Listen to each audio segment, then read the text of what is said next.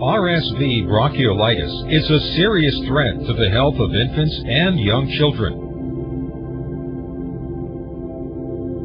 Based on historical estimates, it is the leading cause of infant hospitalization as well as the leading cause of infant viral death.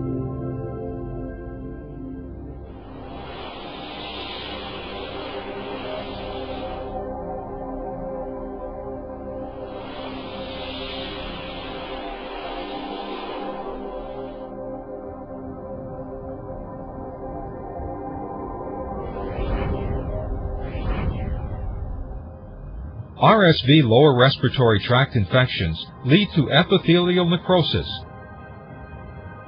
With the loss of ciliated cells, smooth muscle constriction of the airways,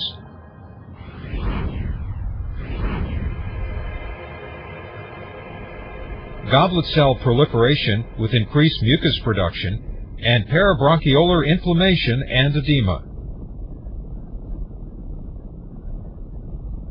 As a result, pulmonary function during RSV lower respiratory tract infections may be significantly compromised, leading to difficulty breathing and decreased systemic oxygenation.